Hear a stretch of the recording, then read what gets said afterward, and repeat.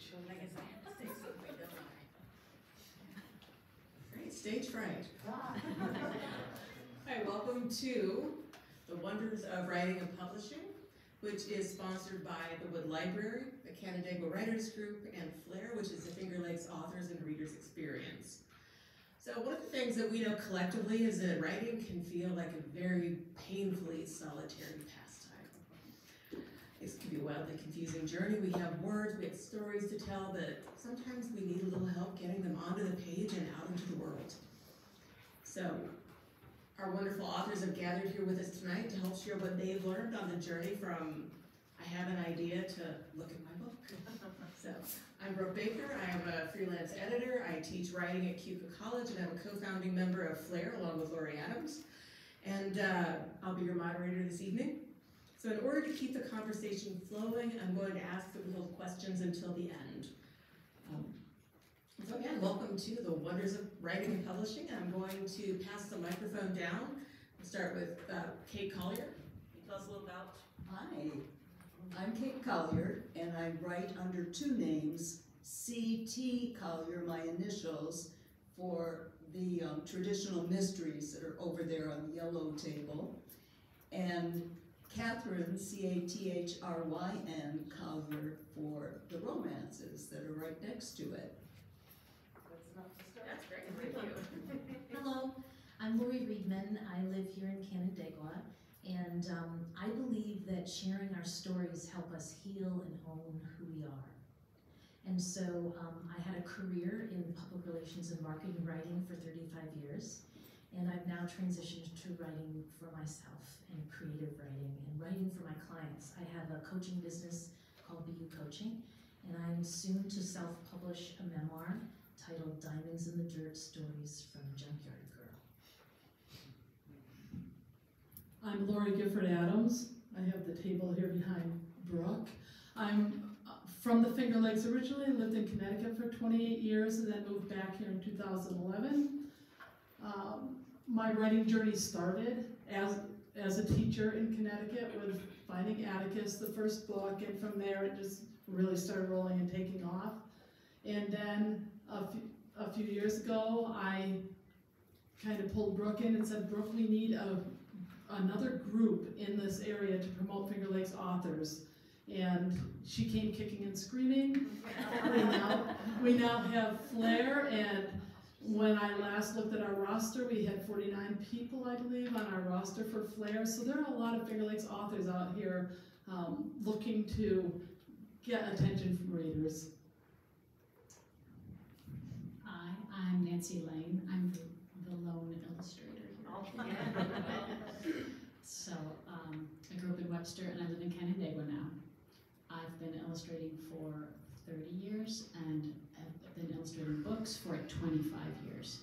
Currently working more toward fine art, but I'm at the red table over there with many of my picture books, and I still do illustrate book covers, so I'll be answering all your art questions.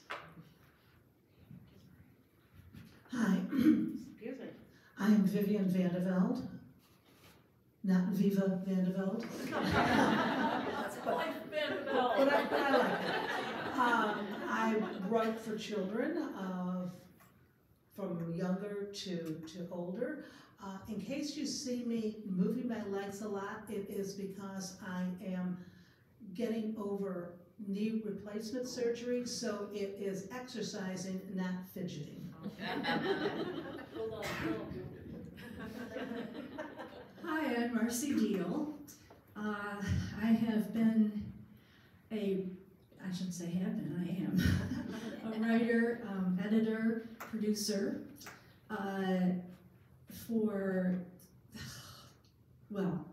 let's start at the beginning.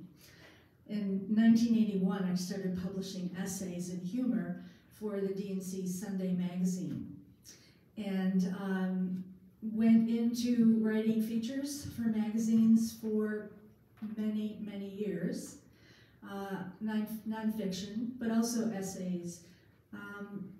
I was the associate editor for Canandaigua magazine. If you ever saw that, it was really beautiful. and we missed a lot. So I've written for all kinds of things for regional and national publications in golf, lifestyle, health and medicine, all kinds of different nonfiction stories, obviously. And I also published, and I've always written fiction since I was a little kid.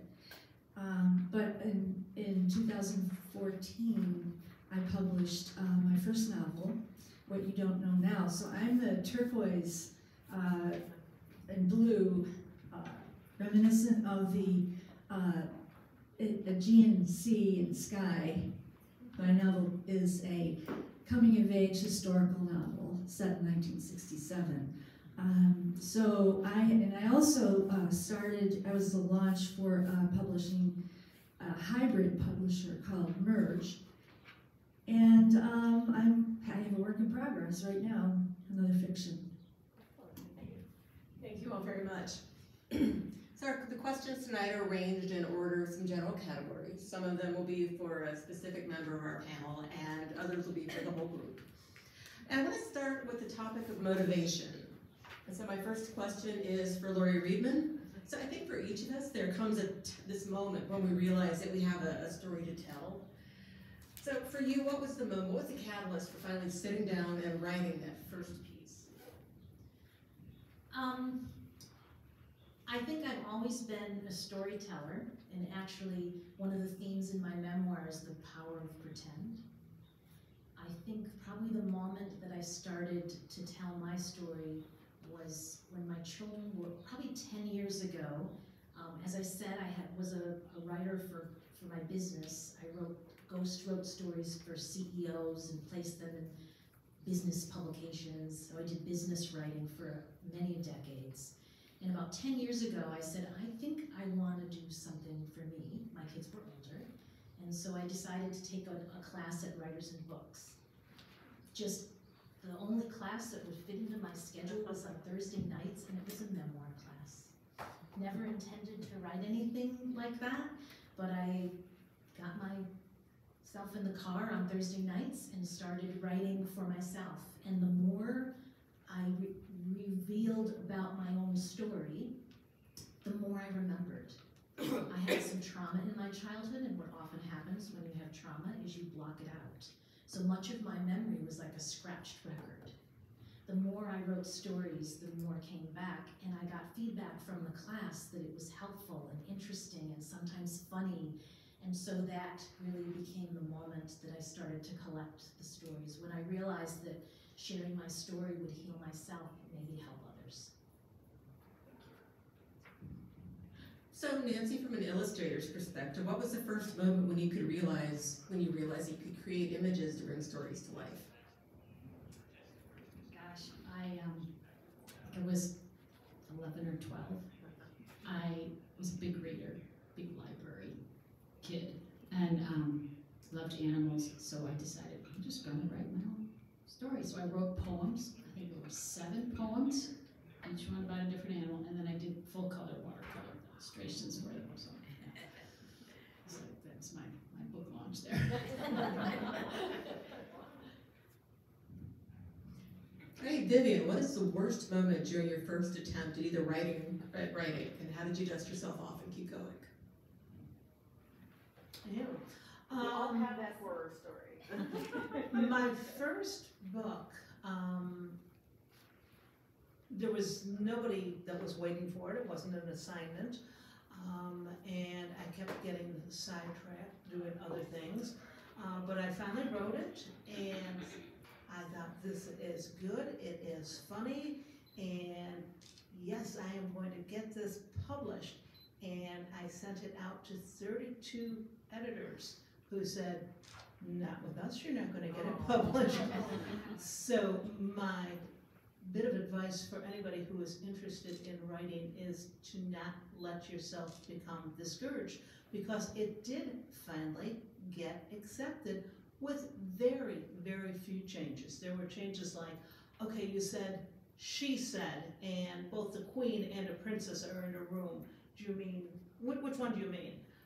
You know, real easy changes, not like, can you make the princess into a dog?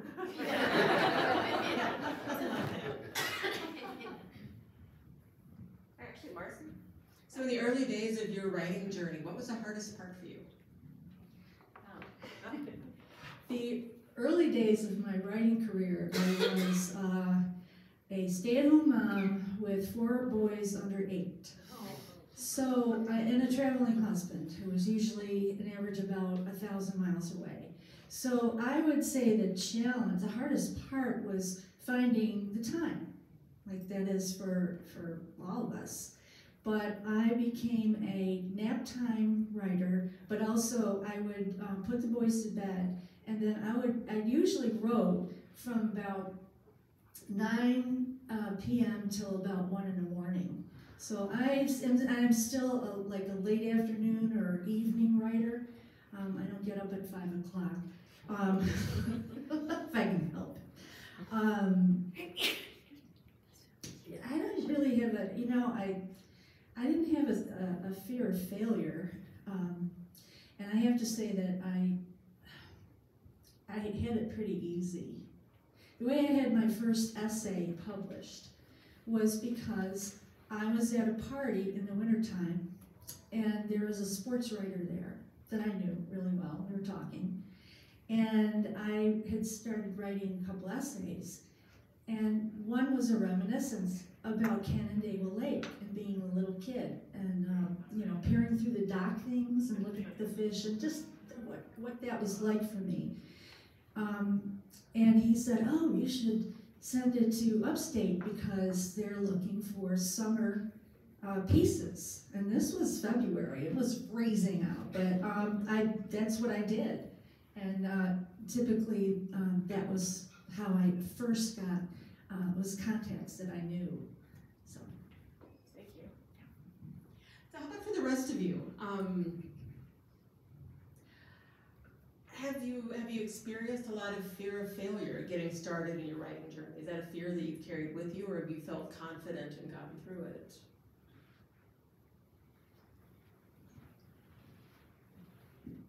Thanks, Brooke. I had a moment of total panic when I was working on my first book, Amanda Steps Up over there, and had signed a contract with a publisher who really liked the manuscript, thought it was hopeful, and that we need more hope in the world, and I agreed. But she assigned me an editor whom I've never met, and she really hated the book. Oh my gosh. It's probably obvious from the title that Amanda is a college student who's having trouble with her drinking. And she finally joins AA with the support of her boss, thank God, and starts working on sobriety and changing the way she thinks and acts and so on. Unfortunately, the editor hated Alcoholics Anonymous and was very active in the field of domestic abuse. And it happens that the book starts with Amanda in her car having fled a situation that could certainly be called domestic violence. So she wanted me to turn it into a book about domestic violence, and she was adamant about it. It was painful. It was really painful. And at one point I stepped back and I thought, of all of this criticism, there must be some nuggets of truth in there. And there probably are some things that I need to look at in the book and improve it. And that helped me to change my own attitude toward the situation. And it gave me courage to go back to the publisher and say, here's what I'm doing, here's why. But I thought you liked the manuscript and you considered it a hopeful book. I'm getting nowhere with this editor, with the exception of the changes I've made already. And fortunately, she stepped in. But I'll tell you, I don't know how long, I was angry, I was upset, I was panicked, I just didn't know what to do. And it really took a long time to turn around. This was my first experience writing a book. And, you know, I really grew from it. I really learned. But I had to step back and own my own part. That's... Or Adams. We're talking about fear? Yes. It's all about fear. I feel like I should start singing when I get this in front of me. I think the biggest fear for me was when I walked into my parents' house and saw my mother reading my book that has a love scene in it.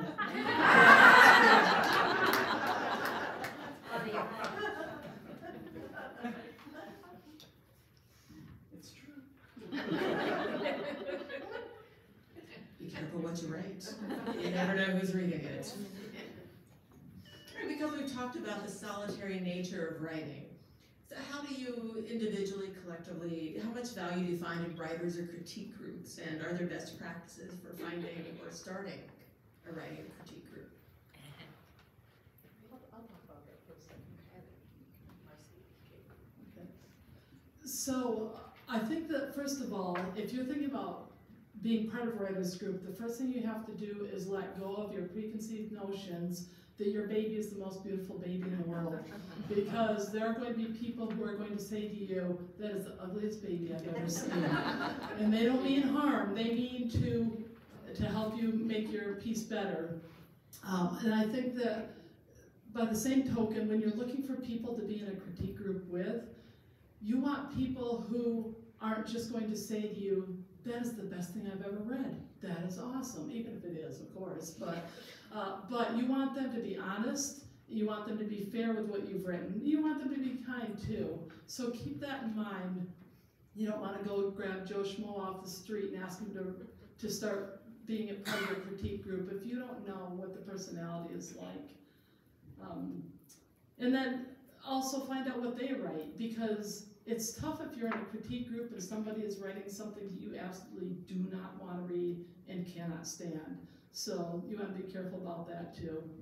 God, I love everything you write. Good. I've been really blessed with two writers groups. The first one goes way back to the U of R. They had a week-long writers conference, and they would bring in editors and authors from New York. And among the group's fiction, I met a couple of women. We had a great time that week talking, and we ended up deciding to form a writers group. And it boiled down really to like two women in particular that I think of as my creative mothers. And I totally agree with Lori. If you're in a writers group, you want the criticism to be constructive, not somebody sitting there just to, you know, destroy whatever you have to say. The second group came many years later, and I saw Nazareth College was having a workshop led by Zena Collier. I don't know if anybody remembers her, but Zena was an author and wrote for the National, I think it's called, magazine. She lived on Berkeley Street, and so anyway, she had the workshop. We started out with 8 people. I brought actually the beginnings of my book to that workshop, and over the 8 weeks of the workshop, the last meeting that we had with Zena, there were 2 of us. One, because everybody else dropped out. So, and as a matter of fact, one of that member that stuck it out was a member now of Flair. But, so Zena said, you know, I could do this at home. I don't have to pay Nazareth a room fee. So, and that was an excellent experience, because I got Zena's notes, I still have them, And we had very positive, but very constructive. I mean, I can't believe the things that they would know or see in my writing, and I'd be like, really? Thank you. For any of you who are interested in writing and don't belong to a critique group, you might think, why do I need a critique group? And the answer is because you have in your head your characters, your setting, your situation, whether it's supposed to be funny or whether it's supposed to be spooky or whether it's supposed to be romantic. And sometimes when you're first writing, that doesn't come across. Let me give one real quick example. I was writing something and I said that the girl was sitting on the couch looking through the book. And at the end of the story, one of the critique partners said, well, what about the girl with the x-ray eyes? Okay, that was not what I meant. Did not mean looking through the book, but obviously, if she was confused, other people would have been too. So it's better to have your friends critique you before you send it to an agent or an editor. And I can say for sure as an editor, I don't mince my words that well. Thanks, Brooke. I'd like to talk about both critique groups and contests. Both were extremely helpful to me. When I was first writing, I belonged to the Lilac City Rochester Writers Group, who are still in existence and still doing a great job for writers of all kinds. 3 months out of the 12 meetings were devoted strictly to critiques. And not everybody showed up at those meetings, because if you were committed to a critique meeting, that meant you were submitting 2,500 words of your work in progress and posing some questions that would be helpful for the group to answer. Very nice way to frame it. But you were also committing to reading everyone else's and giving them feedback, which turned out to be as useful for me and as important to me as the feedback I got, because I could see how very, very talented the other authors were, regardless of whether they were writing in my genre or not, and most of them were not. There's a tremendous variety of feedback coming from all sides. So critique groups were really, really important to me, and I took advantage of every one of those. The other thing I did to get feedback was enter contests. I was a member of the Romance Writers of America, and the national organization is divided into regional or local groups. So Syracuse has a group, Albany has a group, Buffalo has a group, the DC area has a group, huge area in the West has a group, and so on. And pretty much every group has a contest that's open to anyone in Romance Writers of America. They all have different rules, they all have different fees, and they all handle feedback a little bit differently. And I was looking for the contests where you got written feedback from several authors. And that was extremely valuable to me. These were people who were writing in my genre. I started with romance. And they were people, by and large, who were published. And they weren't mincing any words. It was very, very constructive, very, very helpful to me. And by the time the third book in the series came along, I actually got an award for one of the books, and I was really proud of that. And boy, did that motivate me. So that was important for me, to improve the quality of my writing and to feel like an author. Do you want to add anything? No, we can go on to another question. Actually, I want want to take this question and hand it to you, Nancy. So we've talked about writing as solitaire, but also there's this collaborative aspect to it. Is that true in art? Do you mean, is that true amongst artists, or can you elaborate on your question? Right here. Or are you talking about the writer-artist collaboration? I'm wondering if illustrators and artists collaborate with one another on projects or getting pieces completed. And maybe you don't, I have no idea. We don't collaborate, but we do have critiques, much like the writers here. Okay. Yeah.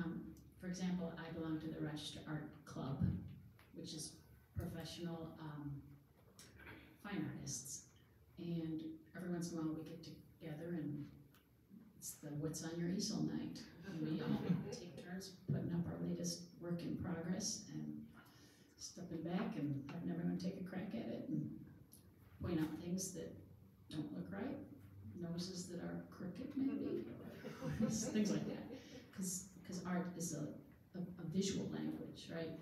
Much as in a written text, in art you can have mistakes and problems too, reading the artwork. So we do have critique sessions as well. Thank you. I have learned something interesting tonight. Thank you. I had a question for everyone. How do you keep yourself motivated during the hard days? Well, Marcy, I'm up at 5. So the sunrise motivates me many, many mornings, which means I need a cup of espresso to go with the sunrise. But in terms of hard times, how do I stay motivated? I would say that for me in writing my memoir, many times it came very easily, but there were many stories that were hard to tell. And so what motivated me was just the desire to tell it in a way that others could be living it with me. So what often helped me when I got stuck or I got to a part that was very difficult, I would take a walk. I would go outside. I would go near a brook and listen to the water. And then as I was walking, I would kind of mull through how I could tell it better, what would be the details, and sometimes I literally would run home so I could get to the computer and recapture what I had thought. Whereas before I was stuck at the computer and couldn't think. So moving my body, giving myself space and time to kind of allow myself to be in it, helped me through the difficult stories. I can kind of jump on what you said, Lori, because if I get stuck and need motivation, a lot of times I'll take a notebook and I'll go out in the fresh air again, and I'll just sit and I'll start writing whatever comes into my mind. And I might doodle or whatever, and it's amazing how that starts freeing me up. And another little piece of advice to go along with this is, I don't know if you've ever heard of, I'm not swearing when I say this, bitchok. Anybody heard of that? Butt in chair, hands on keyboard. You're not going to get anything written if you don't get in front of the computer. And even if you sit and write nonsense or write what happened to your day or whatever, it's still putting something down. So I highly recommend that. That's another advantage of a critique group. If you have regular meetings, you don't want to be the one who's showing up week after week without a new project. But if I'm stuck, I read. And it's not that I'm copying or thinking, oh, I'm going to use the same plot that this author did, but by reading a good book, it reminds me why I wanted to become a writer.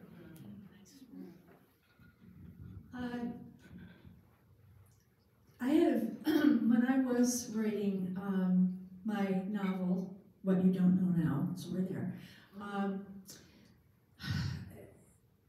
for several years, my main character was snorkeling in the Aegean, so she was underwater for quite a while.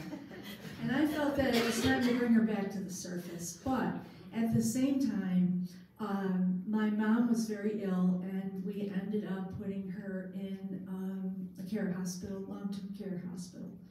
and that was a 16-month nightmare.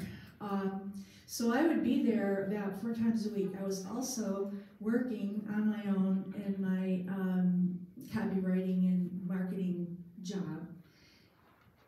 And so when I got home at night, I would go into the computer and I would dive into this world that I was creating. I wanted to be there, and I began to love the characters so much that I just wanted to go and be with them for a while. And that was a real break from what was really going on in my real life. And I also agree that I walk my dog a lot. And probably 3 or 4 times a day. When I say walk, I mean walk on a leash. And that really does clear your head. Getting outside in all weather, because it doesn't matter if it's springtime in Canandaigua or it's 60-degree winds or 60-mile-an-hour winds and 10 degrees. But just being out there and being present, I think, is important. I'm going to jump slightly in my questions. So we're moving actually to a section on craft. We've been talking about motivation, how we stay motivated as writers, and how we get reinforcement or reflection from other writers. But I want to talk a little bit about craft. And I want to go back to what was that acronym? Your BITOC. So, here's my question for you. It sounds good in theory, but what if that's not working? Wow, she didn't warn me about this question. Not fair. All right, so if that's not working, I totally agree with Vivian. I will pick up a favorite book and I'll read a favorite passage from it, and then I'll sit there thinking, I want to do that too. So that definitely is something that will get me going. I picked this up at an online writing group that I was in during the pandemic, and we were thousands of people were in it. We connected online via Zoom, and one of the things that I took from that helps me keep topics for my blog is I have a glass jar on my desk, and I have different slips of paper in it, and they might say, that day I was ... I love ... or just sentence starters. And so if I'm really stuck, even though it may not specifically be for the book, but for my blog, or I just want to write that day, I try and write every day, and I don't know what to write about, I pick a slip up, and I give myself 5 minutes, and I start writing. And usually something will come of it that will become a blog post that I never imagined that I was going to write about, or you just have to. I think Anne Lamont, who's one of my favorite writers who writes about writing, she has a lovely book called Bird by Bird, I think it is. And in it she talks about drip by drip by drip. That's how you write. I want to add to that since you caught me off guard. I just finished teaching a creative writing class at CUCA, and one of the things that I discovered from my students was they loved it when we did the flash fiction. I made that up. And it was very much what Lori was talking about. Find a scenario and just spend 10 minutes writing about it. And it doesn't have to be anything that you take further, but they found that when they wrote the flash fiction, that it got the creative juices going. And a lot of them took those little stories and used them in some way. So a quick flash fiction will help. Thanks. There are 2 types of writers. I hear this all the time: plotters and pantsers. And plotters really know what this book is about from the start, and they know where it's going, and they know how it's going to get there. They've got a detailed outline that they follow. I'm not a plotter, I'm a pantser. And I tend to pay attention to really important scenes in the story, and I don't necessarily write them in order. So if I'm really bogged down with something, rather than throw the whole book out or beat my head against a wall or whatever, I might start in with another scene that really appeals to me. and get going on it. What I find is that even if a scene is going badly, I learn from whatever I put down. I may need to go back and re-examine a character. I may realize I'm missing a character. There are so many things I've learned from writing it badly. So I go right ahead and write it badly, knowing that it's going to turn into something useful. That's it. All right, a question for everyone, one very short answer. So, other than your computer and keyboard, or perhaps Nancy, your easel and paintbrushes, what is the one absolutely essential thing that you need to write? This may sound weird, but it's actually a person. And it's not a person who's actively in my life anymore. He passed away a year ago. But he's the one who got me started writing. And there was something about having brunch on the porch at Belhurst Castle when my friend John turned 90, that got me to see I didn't have to wait till retirement to write. I could find in my very, very, very busy life at least 1 hour a day to write, and I committed to that. So 1 hour a day I wrote. And honest to God, within 1 year I had a book and a contract for its publication. It was amazing to me that I could do that in 1 hour.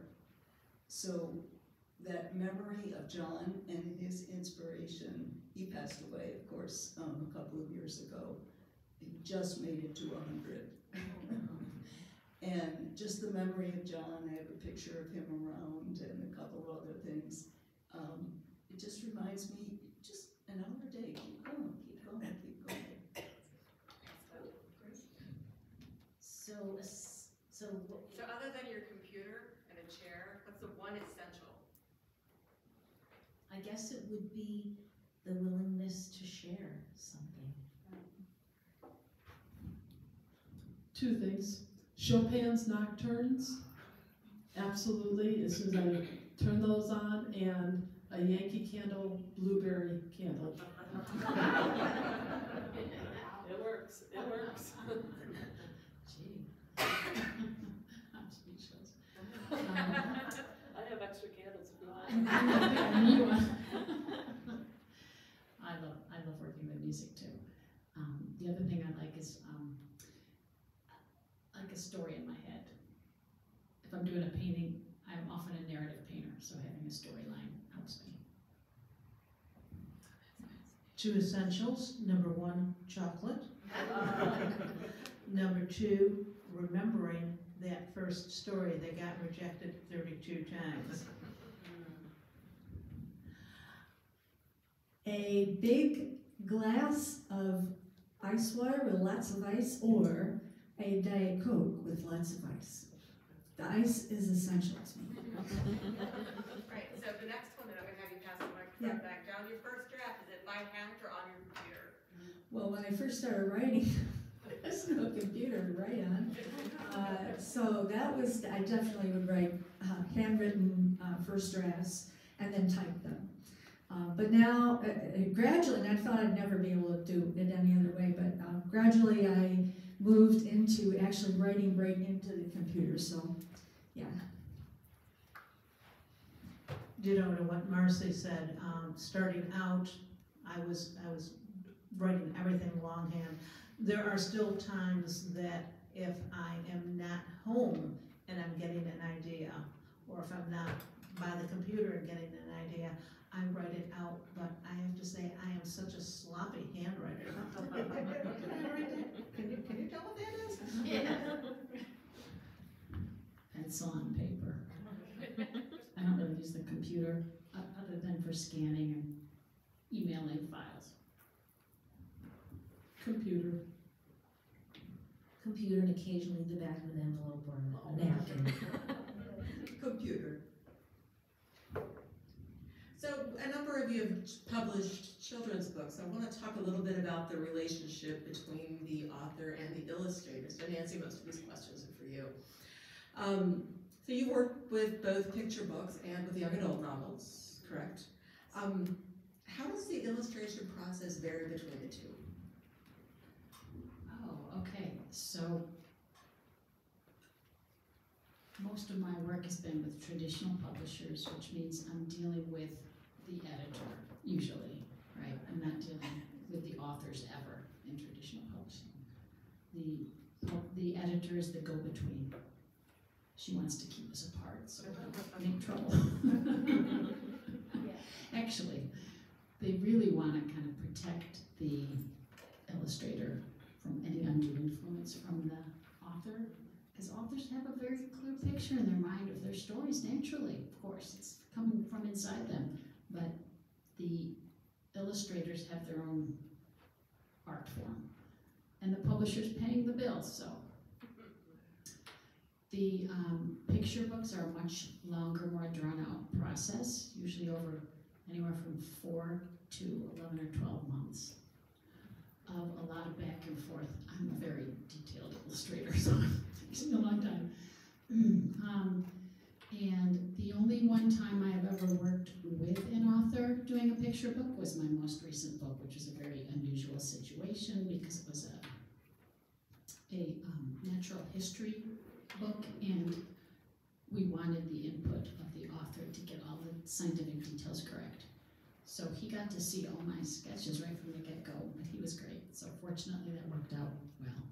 But mostly it's just me working with the editor or publisher on the sketches, submitting them, getting feedback, submitting more detailed sketches with revisions, getting feedback, and once those are approved, finally going on to the final art, and hopefully not doing any revisions on the final art, but it does happen. With a YA book, it's just much faster, because I'm just doing the cover in color, and sometimes a few little black and white spots on the inside. So like that could probably be done in a month. Okay. So Do you work with self-published authors at all, or are you strictly? I do. I have done 3 books with self-published authors. One here in Canandaigua with Sally Crozier. I did her, well, it was a book cover for her.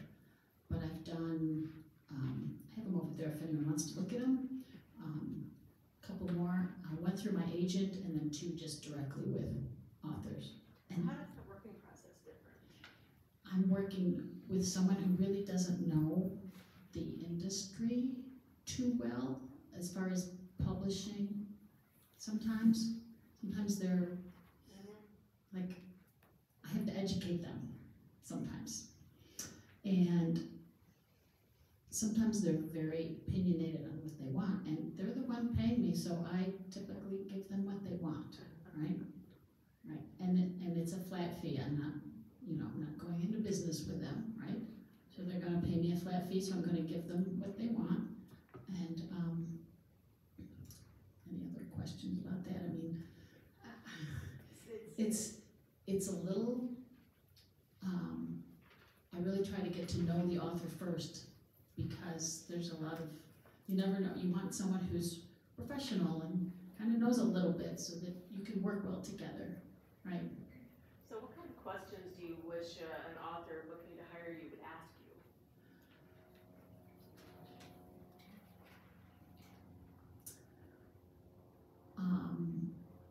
I would like them to ask me what my style is, because if they're writing a goofy book, they don't want my art to go with it. You know, my art's very kind of more involved in a little more serious looking. So I would like them to ask me how much I charge for things. I will tell them, you know, because I don't want to spend a lot of time with them and then find out that they can't afford me, right? Because my time is precious, just like theirs is. And I don't want to give them an entire course in how to illustrate a book. You know, I'll give them tips, but I'm not gonna hold their hand through the whole process. You know, I really try to pay it forward, but there's a lot of free information out on the internet, and I often give them all those links to go to learn about illustration and finding an illustrator and stuff. So I do try to help them. That didn't sound very good, did it? I get a lot of calls like that, you know. All right, so for Vivian and Lori, you both publish children's books, illustrated children's books. For each of you, so you were self-published, you're traditionally published. Correct. So tell us about your experience working with illustrators. I usually don't work with the illustrator, I work with the editor. A lot of my books have just the cover illustration because they're for slightly older, or as you said, with the spot illustrations, maybe for each chapter or Right. each story, if it's a collection of stories. And I am getting the artwork usually when it's pretty much finished.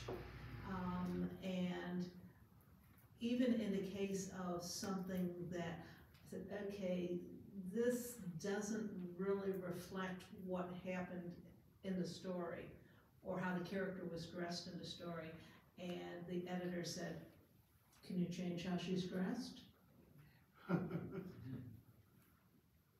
So yeah, I had to change the description of what she was doing, or say it's fine the way it is. Really? Yeah, because they weren't going to ask the illustrator to change. Yeah. It's easier to type words than That day she wore a white shroud-like outfit.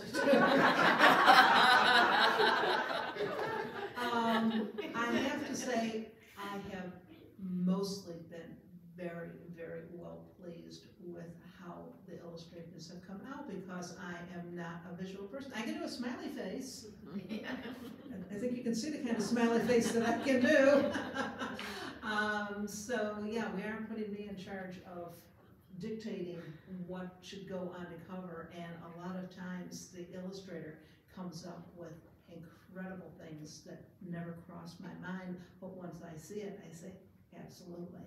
Except for that white shroud-like outfit. So of course, my experience is very different because mine are self-published and I work directly with the illustrator. I started with the illustrator that I'm using. She was a field period student at Keuka College, and she illustrated Paw Prints in the Snow, which is a middle grades novel. So that was a whole different kind of drawing than when I decided that I was going to immortalize my grand dog in a book called Chance's Lucky Day. And so I said to her, I'm looking for a particular kind of style. I wanted a digital look to my illustrations. And she gave me some samples of what she could do. And then what we do is I write the story, then we meet, we go over the story, and we talk about what we think should be in the illustrations. And just like Vivian said, I can draw smiley faces. I can draw a better smiley face than that, though. I'm telling you. But I'm also not an artist and illustrator, and I defer to her because there'll be little intricacies that she'll think of that haven't even entered my mind. So it's a lot of back and forth with us, and I think that she does a great job. She really is coming along with that. All right, this question is for Lori, and Marcy, because you all have experience writing for magazines and journals. How is that process different, and what is the first step that a writer should take if they're looking to engage in that market? Have a client helps. I did a lot of work through companies. So I worked with a lot of technology companies. I ghost wrote stories for CEOs and executives who wanted to get in Fortune magazine but didn't have the time to write it. I did speech writing, like all different things. So it helped for me. I was like a consultant, so I would be hired to highlight a particular product or a particular thing. We would have a target publication. We would reach out. I would reach out to the publication. Most of the time, I wouldn't start the clock ticking and start writing until I had the story placed.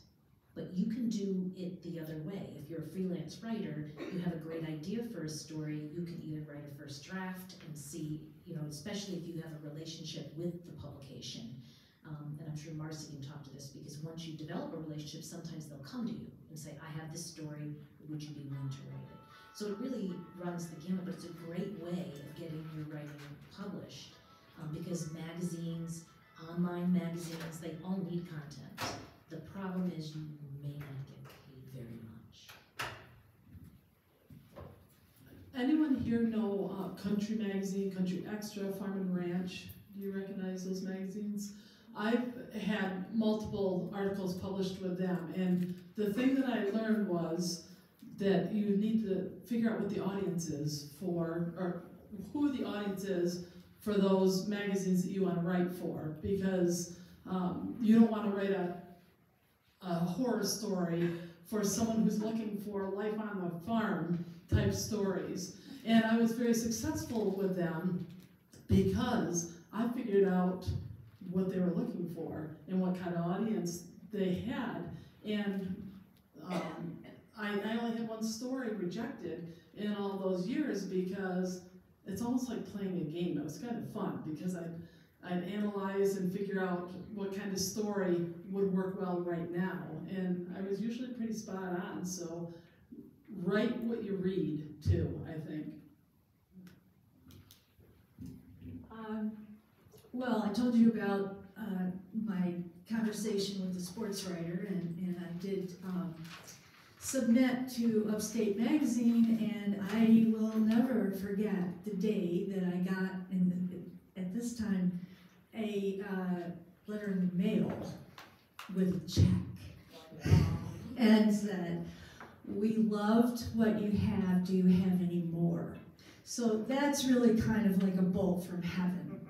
And I said, "Do I have any more?" And so I began writing essays and humor. And so the key with all of my experience in writing for magazines is working with the editor, knowing what they want. I've been very, very lucky not to have to pitch very much. The next thing that happened, another miraculous thing, and this is way back, I was reading Golf magazine. Now I don't play golf. I don't know, well, I know some things about golf, but at the time I was married to a tour player. So I read this article that this man, who's a very well-known golf writer from Britain, had written about something, I can't even remember, but I took exception to it. So I wrote him a letter, and I said, "You don't know what you're talking about." And I went on to explain to him why he didn't know what he was writing about. So I got a letter back from him, and he said, "If you think you can do better, you go ahead and write the article." So I pitched one of the editors of Golf magazine. I just don't remember his name. His name was Dwayne Nutland.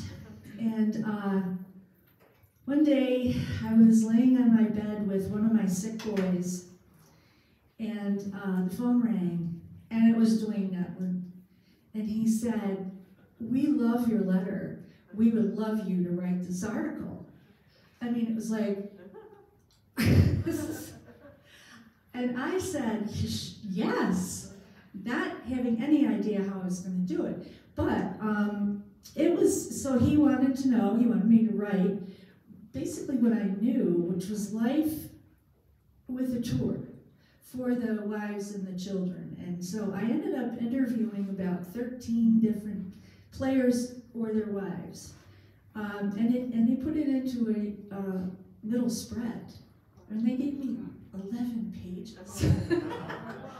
Another big magazine that I ended up writing for was Success magazine. And that came from a writer that I knew in New York City who wasn't going to do, they wanted him to do the article, he didn't have time. He said, "But I know a great person that can do it, and that's Marcy Deal. She lives in Rochester." And I ended up interviewing Jack Nicklaus for a cover story. But it always comes down to the editor and knowing if you want to write for a magazine, of course now a lot of it is online, but you want to look at whatever suffices as a masthead. and look at who the editors are and pitch to that particular editor. Usually, and it's like associate editor would be more likely than the big cheese, because they're very busy. Thank you. All right, so we'll talk a little bit about what I call the second most intimidating part of becoming an author, which is the publishing process. In the language of publishing, there are two primary ways of getting into print. One is a self/independent publishing, and the second is traditional publishing. Traditional publishing is when your book is purchased by a publishing house such as Simon & Schuster or Hachette, and self-publishing is when the author undergoes the full process of bringing that book from idea to actually printed copy themselves. So when an author is traditionally published, the publishing house manages that production process, including the editing, the cover art, and the physical creation of the book. A publishing house may also participate in marketing and promotion. So while traditional publishing takes much of the stress out of the process, because heaven knows writers were stressed enough getting there in the first place, authors often chafe at losing some of the creative control over their work. Editing and cover designs are two examples of places where authors lose control over the work. And we've heard examples from our panelists of losing control of editing and design work. So when an author chooses to self-publish, they retain full creative control over their own work. However, they do bear the responsibility for editing, formatting, cover art, publication, figuring out how to get that ISBN number on there, and quality control. So it's a trade-off. So with that as a general understanding, panel, tell me about your first publishing experience in 5 sentences or less.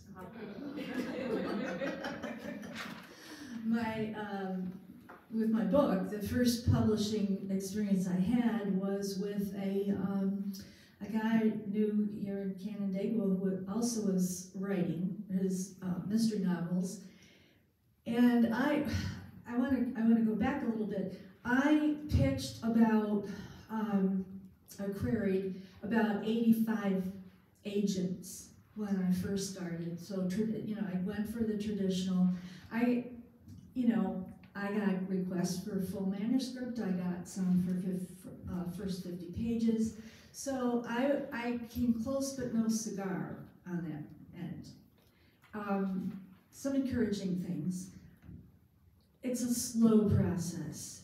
I did one at a time, which, some people want to do, 50 editors, or I'm sorry, 50 agents at a time. But again, it's always a building relationship. So finally I thought, if I wait to get an agent, this is never going to, it could take God knows how long. So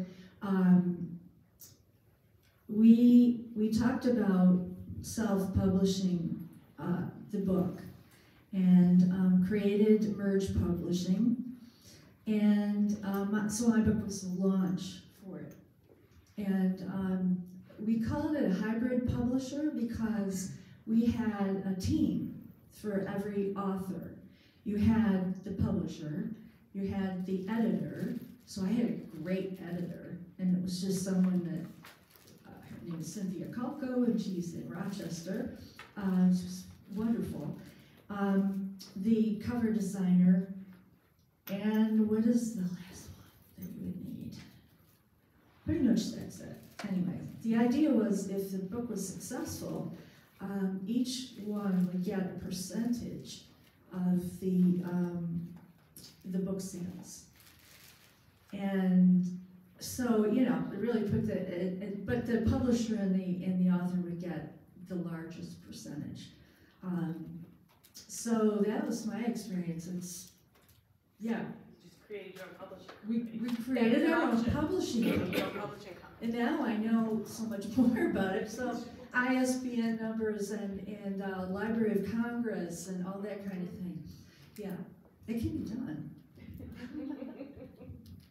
I started writing seriously, with the hope of getting published when my daughter was born, which was in 1979. So that was pre-home computers.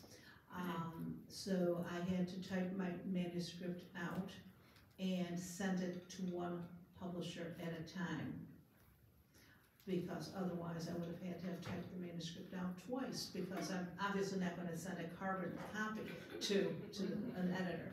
And so it would come back to me, and some of the pages might be a little bit crumpled, and I would have to redo them. And as I was retyping them, I was still, it sounds like my ego is so big, I would say, this is funny, this is good, this needs to get published. So that's why I didn't give up. But things were moving along a lot faster then, because each publishing house was getting one copy, and authors were not able to send multiple copies to different editors.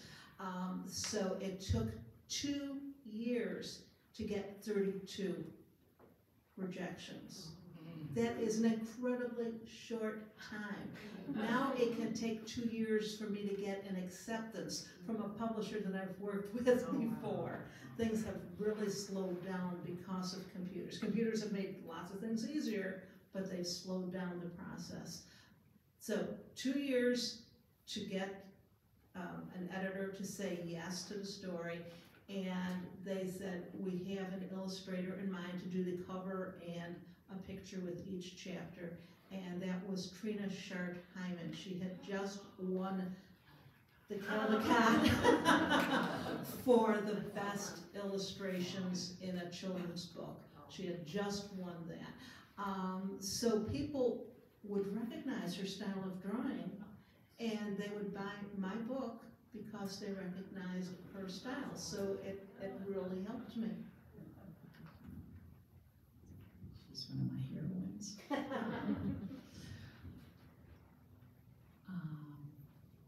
I'll try to make this short. I had 2 kids. My husband was gone the whole time. I was living in Dallas and was working as an illustrator, but not in picture books, which is what I wanted to be doing. I was illustrating Sunday school stories and educational books for little kids, doing a lot of that, but I really wanted to break into children's book publishing. Very high competition to this day to get published traditionally in children's books as an illustrator. But I thought I'd try, and I thought, I'm just gonna write my own book and illustrate it. Well, writing's a whole other craft, and I didn't really have time to become a great writer and great illustrator, so I had a story idea, and I asked my sister to write it, and she was actually a very good writer, so she wrote the story, and I illustrated it, so we collaborated, and I'm thinking, well, this is gonna be easy. I started sending it around with the slides. You know, this was in the late 80s, a long time ago, no computers. Although I think by then you could submit to more than one publisher at a time. Like it was a big breakthrough to be able to send to, yeah, Xerox copies, but you could send to maybe 3 or 4 publishers. It was acceptable. So I started doing that. I got, I don't know, so many rejections from everybody. Nobody wanted to publish my book. But I did join a wonderful organization called the Society of Children Book Writers and Illustrators. If you're interested in writing or illustrating for children, I highly recommend you join this organization. It's a professional organization for all different levels, and that's how you learn about the industry. That's how I learned. I went to all their conferences, both locally here in Western New York State and in New York. Well, I took my little book. I had made a book dummy, which is like a fake book with color photographs pasted in and the words printed out on my computer, all glued together to look like a book. And there was a speaker there from a small publishing house that published stories about animals that got into trouble and people who rescued them or something. I mean, this was what my book was about. So right after she spoke, I went up to her with my little dummy and I said, take a look. And she took a look and we published it together. So that's a story of putting yourself out there, going to professional groups and organizations, being brave, being ready with something presentable, and things will happen for you if you put yourself out there. So that was my first foot in the door. So my first foot in the door with novels was with Finding Atticus, and I was teaching middle school English at the time, and my students said to me, Mrs. Adams, could you please write us a book where the people don't die, the animals don't die, and all of these horrible things happen. So I did. I wrote that book for them, and we actually used it in class, unpublished. And I had planned to send it for to see if I could get it traditionally published. And the students all wanted copies of it, so I had it self-published just so they could get copies. Well, the book grew legs, and all of a sudden I had a following. And so then when I wrote the next book, I discovered I had more of a following. So I have made the conscious decision to self-publish because I've created this marketing that is working for me. Am I going to be rich? Probably not, maybe someday, but it's working for me, so I have purposely done that. My first experience with publishing was self-publishing, and I actually have a few copies of the book here. It's an anthology. I joined an online writers community during the pandemic. It connected thousands of writers, and we would write together on Zoom, we would support each other, we would submit our writing on an online platform and ask people for feedback. And there was about 6 or 8 women that we kind of found ourselves during the several years of the pandemic commenting on each other's work. Many of us, myself included, had never been published. We just wanted to publish. So I and another one of the women, I'd never met them in person, I emailed her and I said, Susan, let's publish an anthology. All these women deserve to be published, including ourselves. In 4 months, we published a book. It's called Badass Sisterhood. We called ourselves Badass Sisters online.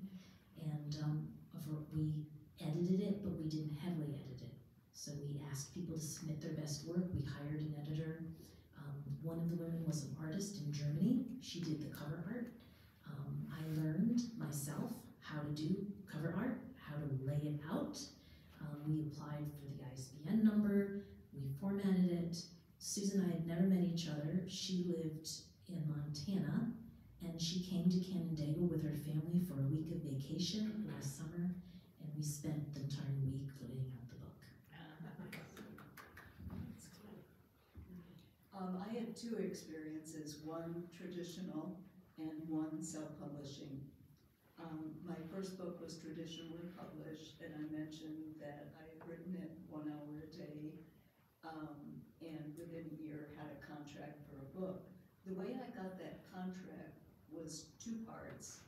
One, I went with my cousin, who's a published author, to a conference in Maine and pitched to a very, very prominent agent.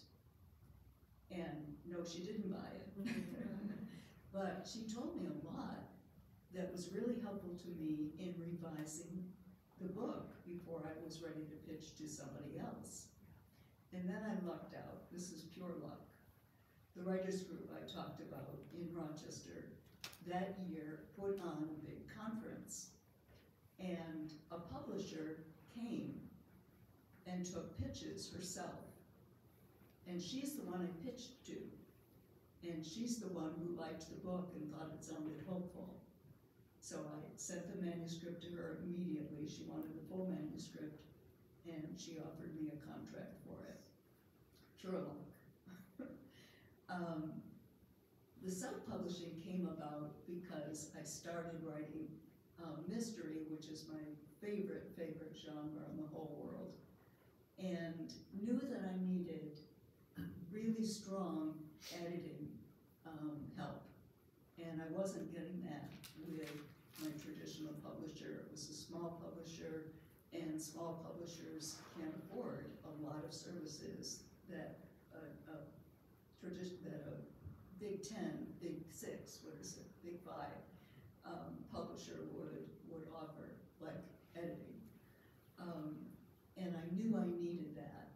I also knew that I needed a cover artist, and found one through another author who was very, very easy to deal with for newbies like me. And that turned out to be a wonderful collaboration.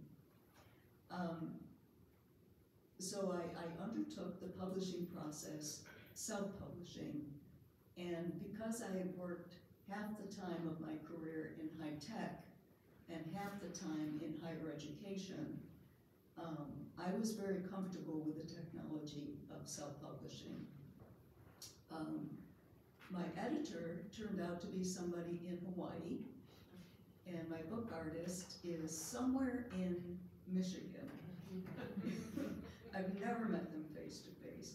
I'm not entirely clear what they look like, but it was a good collaboration, and that's my story. All right, because we're about out of time, I am going to eliminate the last category of questions. But I will say that the most terrifying thing for any author is not the publication process, but marketing. How do you market your work, right? I'm going to hand the microphone down. Tell us the one thing that's worked well for you in marketing, and then I'm going to open the floor to questions.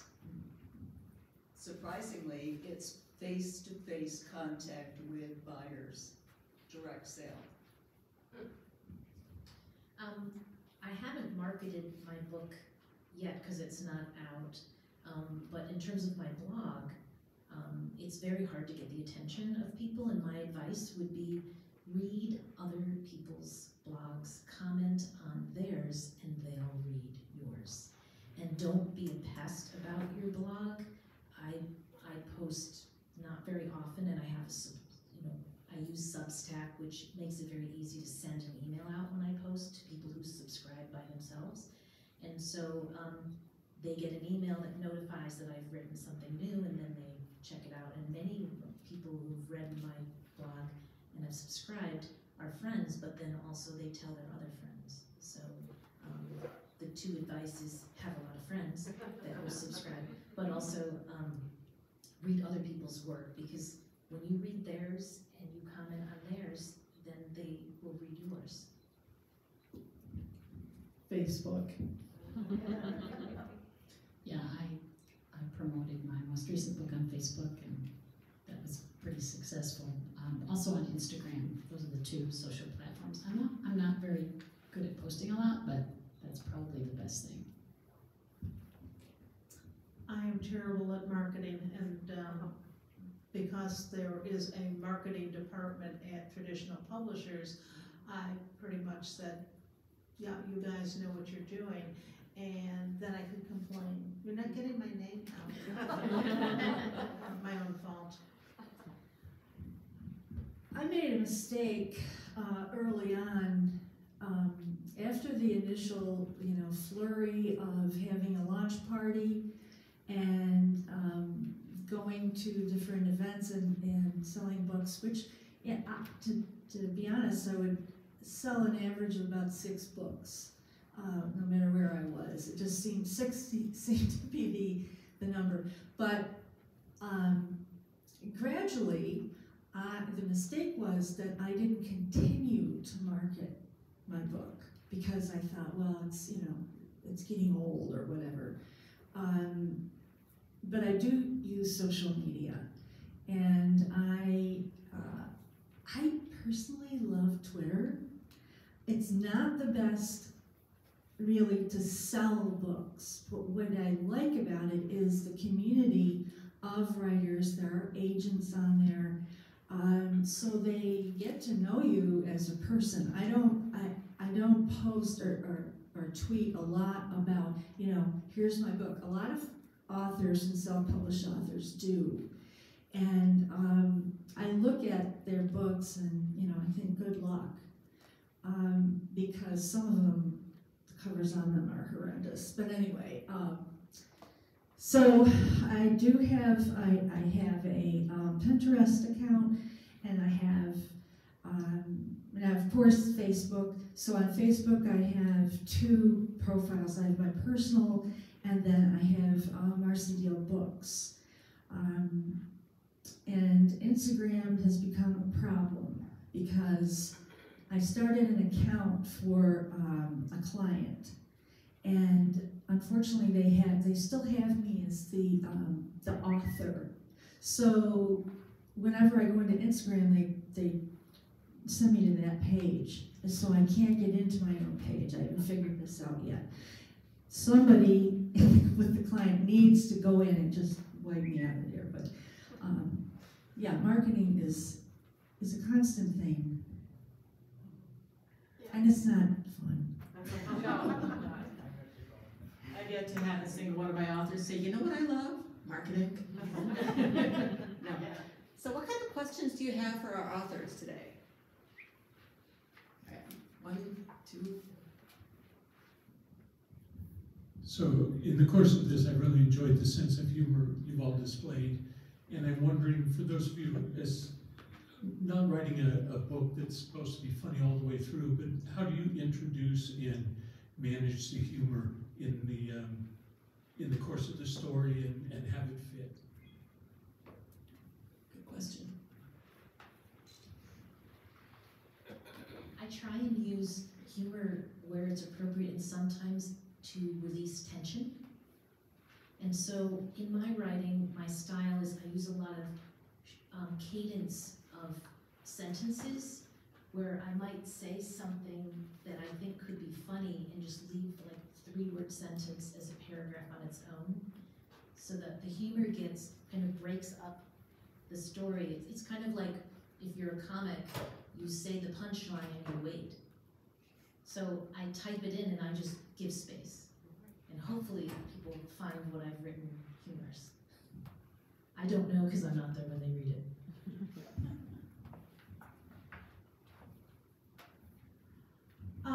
My middle grade stories are very often told from first person, a 12, 13-year-old girl, and 12 and 13-year-old girls tend to be pretty sarcastic, so the humor comes pretty obviously from that. I also have younger books that are told from the point of view of a squirrel. And the squirrel thinks that everybody loves squirrels because, you know, they put out seeds for them, and they have all these apparatus around the seeds that spin around and that bounce, and they're not realizing, no, those are bird feeders, and that apparatus is to keep you out of there. The squirrel just has a very squirrel-centric view of the world, and that's where the humor comes from. Well, I used to write humor, and that was kind of an exaggeration of very, very normal things. But I think that the humor in my novel and the one that I'm writing right now somehow comes out of the characters. When the characters become real to you as you're writing, and it happens, where they start speaking on their own. I mean, you know, I don't need an education or anything like that. But they become so real when you're writing that a lot of times they'll surprise you with what you have to say. Thank you.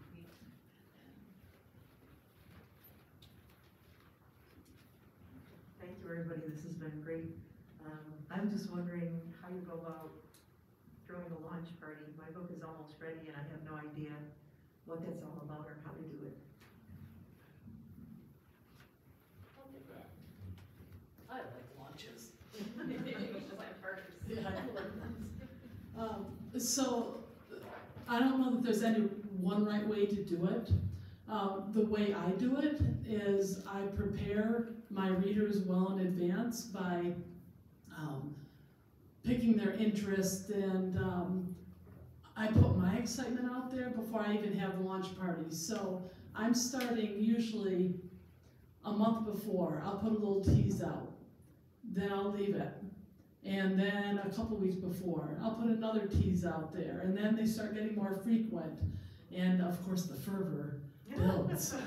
But by the time we get to the launch party, we have an actual, it's like they're coming to a party because we reveal, at least for mine, I reveal the cover. We share some of the reading from it. The people can ask questions of me, or if it's Nisa, my illustrator, and me, they can ask questions of both of us. But and we do giveaways. I give away books and things like that. So it's really, in my opinion, you don't do tomorrow I'm going to do a launch party, everybody come. You start way back. And to be honest with you, actually, the next book in the Chance series is Chance Explores the Beach. I've already started putting little seeds out there for people to be looking for it. So the more lead time you can give without banging them over the head with it, I think the better. When I did the anthology, we were all in different states. One woman was in a different country. It was during the pandemic. And so we did a Zoom launch party, and everyone had their family and friends come, and we all ordered the book. We didn't have our book is not on Amazon. We chose a publishing system called Blurb because it was the least expensive. And so all the authors in the book ordered their boxes, but we promised not to open them until the Zoom meeting. And we all opened them, and we each read a piece, and it was just really, really exciting and great fun. I just want to say that this was all on Zoom that I'm talking about. I've never done anything in person. I did have one in-person launch party, and it was a big success. I really enjoyed it. The blue book over there, Planted, those are my high school colors. And that book came out in concert with my 50th high school reunion. And I took a deep breath and I contacted the folks who were in charge of the reunion activities and said, I'd really like to do this at the library in my hometown. And we did. And it was just a great time. Quite a few classmates came, folks I hadn't seen in a long time, and quite a few people bought the book. What other questions might you have? I don't need a microphone, I don't. Can you hear me? Yeah. Yeah. I have trouble hearing the microphone. It sounds blurry or something. Yeah. In terms of marketing, one question that's come up for us, my husband and I have a book we're about to publish if we can get past the IT part of it. And, but I often find myself reciting the poems, it's portraits and poems. I find myself reciting the poems a lot just because I love to. People love them, they respond. But I feel like I have a question about it. It was once called beefing out your content versus saving it for when you publish. And I have sort of a conflict about that. And I wonder if anybody has any thoughts about it. It's a little bit maybe over self-confident to think if I tell people they'll use it, publish it, and in the days of social media, anybody can take anything and write anything. And I'd hate to see bits and pieces of this, to me, a treasure, being, kind of popping up here and there with no credits or so on. So I don't know if any of you have ever had problems with that, or any of you, but I'm not quite sure how to handle that issue. I just compulsively start sharing. So.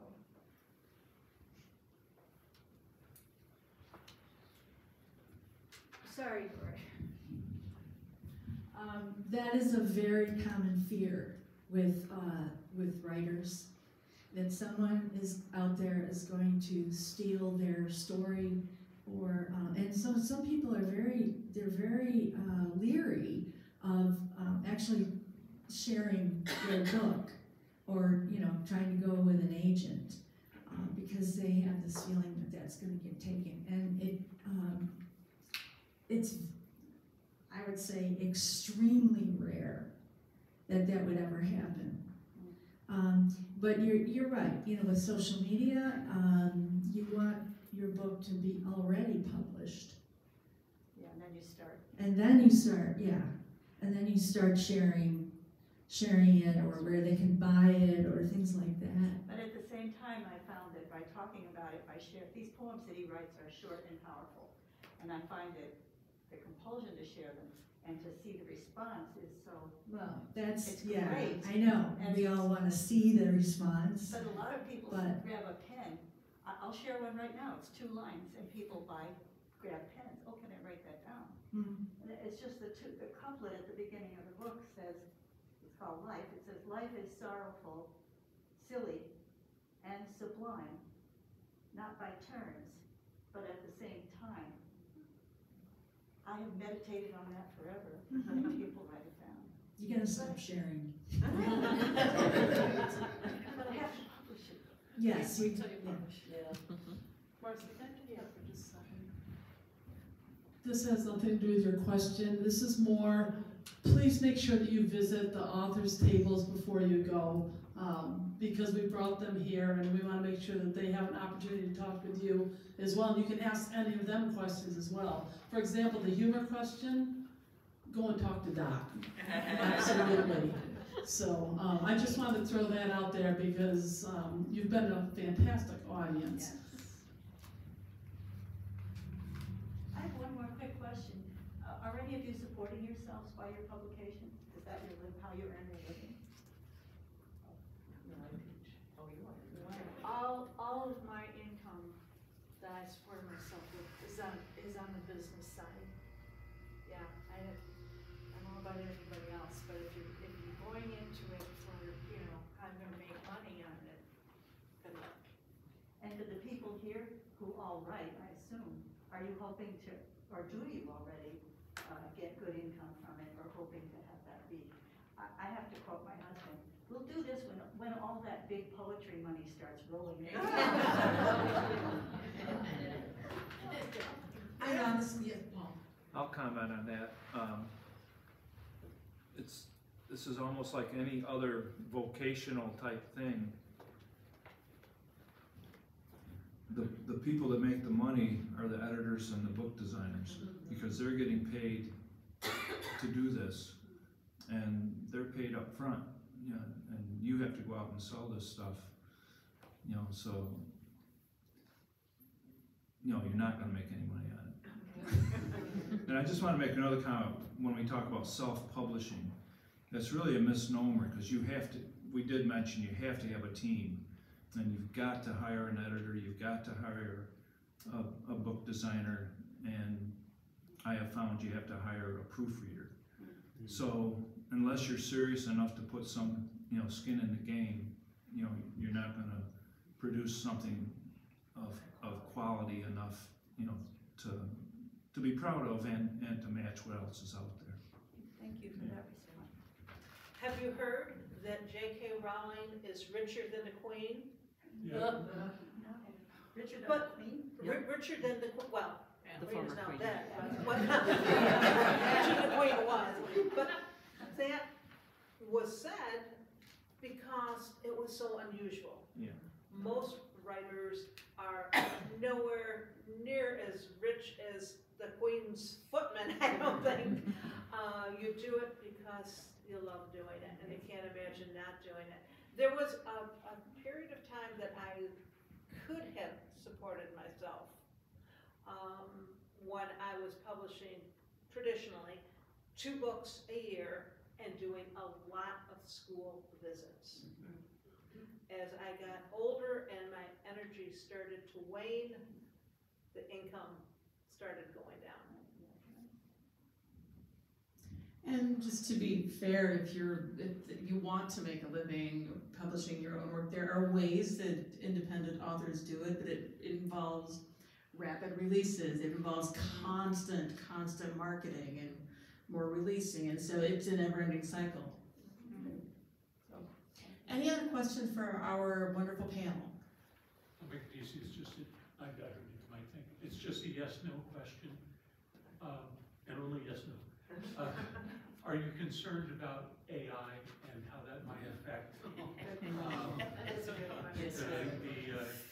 field of writing that's available that will be your competition? It's not a yes or no answer. Yeah. No, no.